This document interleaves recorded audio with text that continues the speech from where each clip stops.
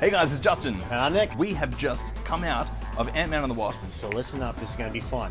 Just like every other Marvel film, there is an after-credit scene. There's actually two. And stay tuned because we'll let you know what they are right now. So the end of the film, after the first lot of credits roll by, we have a scene with Hank and Scott and Janet and Hope. And they are on the top of a building somewhere, and they've actually shrunk down the technology that they had in the lab in their car now. Yeah, so the quantum tunnel's going to let Scott Lang go into the quantum realm, get some healing material, and then he'll come out and they'll all be happy, except... He can't come out yet because something's happened. Yes, guess what? Far away, somewhere on that planet, has happened. Yes, it's exactly as you would have thought. We have an Infinity War reference, and it's that damn snap when he snapped those big fat fingers. Thanos has ruined Scott Lang's day. Has. Oh. Yeah, and he's stuck.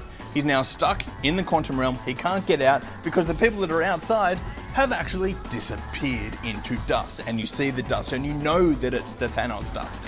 You know, I'm going to tell you something right now. Marvel stole this idea from DC. Yeah.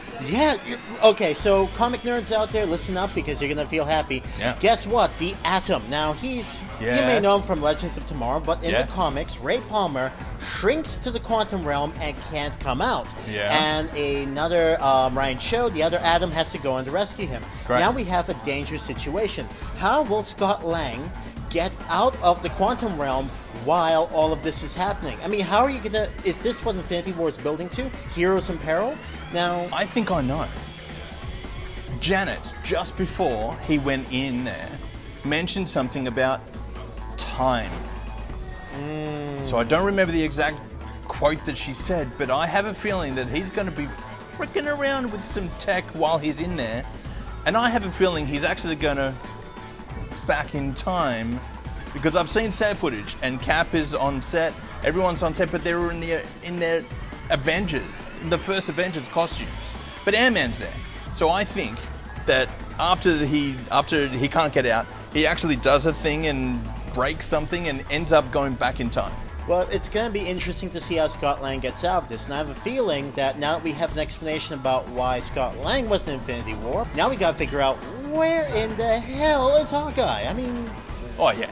Well, Hawkeye is still just at his house and hanging out with his family. Do you think the FBI agent stopped by, like, Hawkeye's house, probably went to, like, He probably, just like Coulson in the original movies, he's probably going between each house. They'll have, like, a day in the life of that FBI guy, and we'll see him go to all the different people that are being captured by... Future Marvel DVD extra? I mean, they used to do that. Yes, they should. Anyway, that was the end credit sequence. There's also one at the end, at the far end, and it's just got the big ant doing the drumming again with no one in the house.